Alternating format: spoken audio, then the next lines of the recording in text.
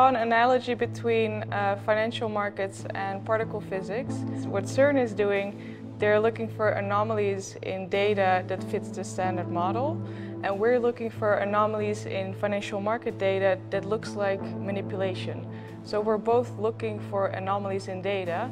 So from that insight we thought, why can we not do a project where we mutually develop on the anomaly detection techniques that we have at CERN to advance this field and help regulators in Europe to better detect fraud in financial markets.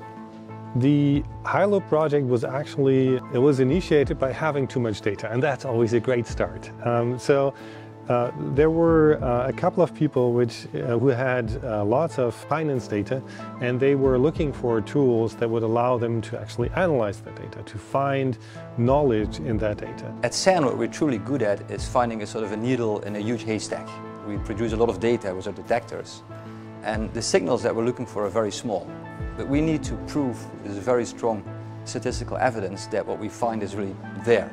So this know-how is also something that you could transpose to the finance world.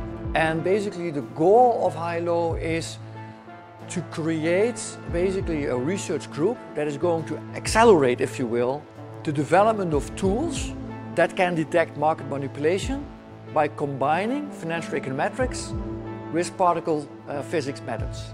So the biggest challenge we had with applying our methodology, not just the tool, but also the methodology to finance data, is that finance data is by definition time series data.